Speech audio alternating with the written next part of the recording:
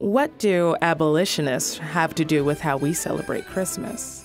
Only the amazing women who decided to fight slavery by spreading holiday cheer.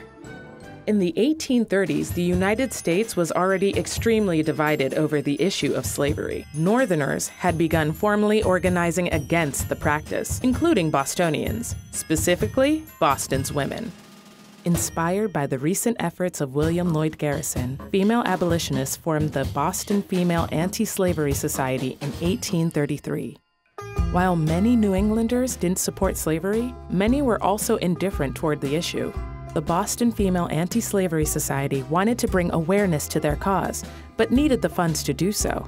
So, in 1834, these women, namely Maria Weston Chapman, Lydia Maria Child, and Louisa Loring, decided to host a small Christmas-time fair where people could buy homemade Christmas gifts and meet fellow abolitionists. Held in one of the members' homes, the first event raised over $300 for the cause. The next year, again held in a member's house, a pro-slavery mob attacked the fair. So, Maria Chapman held it in her own home.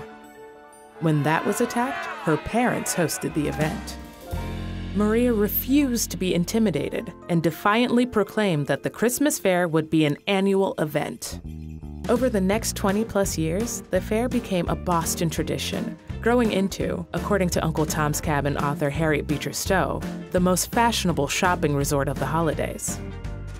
In the months leading up to the fair, abolitionist women across New England formed sewing circles in their respective towns to create goods to sell at the fair in Boston. These sewing circles also provided a safe space to discuss abolition in rural areas, where their views might not be as supported.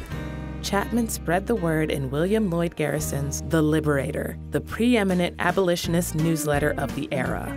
The fair itself also became more openly activist in 1840 after introducing nighttime soirees and abolitionist lecturers featuring both men and women. The goods for sale themselves reflected the cause. Quills were labeled "Weapons for Abolitionists," watch cases read, "The political economist counts time by years, the suffering slave reckons it by minutes." And by the early 1840s, Chapman added a new feature to the fair: a Christmas tree, one of New England's first.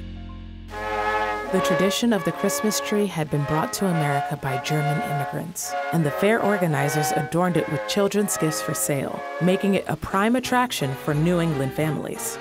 The bazaar, as the fair became known after 1845, was taking off in popularity, occupying Boston's Faneuil Hall for over a week by the 1850s.